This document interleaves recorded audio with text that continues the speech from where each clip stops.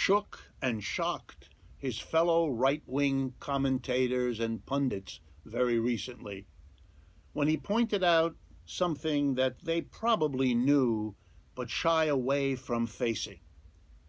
What Tucker Carlson said was that the coalition that we call the Republican Party is in fact a coalition on shaky grounds.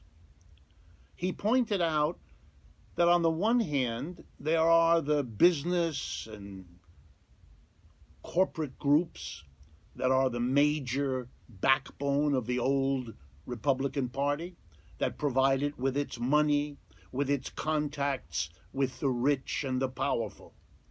But those people are a small minority. They need, in order to govern in the United States, a mass base, a large number of people that will vote for them and with them, and to give them the security that the capitalist system that has made them rich and that they preside over is safe.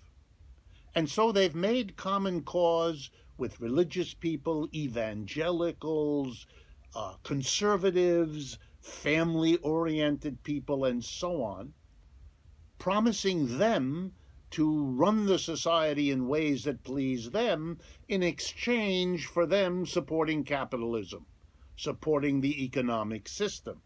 And what Tucker Carlson points out is that there's a problem with this coalition, that the reality is that the way capitalism has been run for decades now in the United States has hurt average working people, has hurt the institution of the family.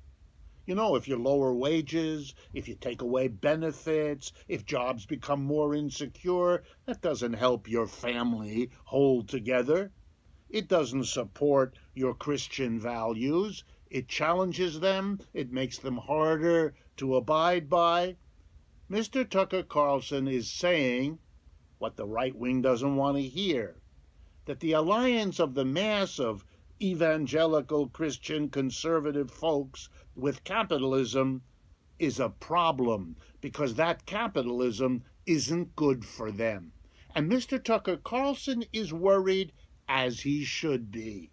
He's worried that if this isn't dealt with, sooner or later, maybe socialists will appeal to the mass of the Americans hurt by capitalism because of their wages, because of the insecurity of their jobs, because of the growing inequality, because of the difficulty of living paycheck to paycheck. The mass of the people that now support capitalism will be won over to a socialist alternative.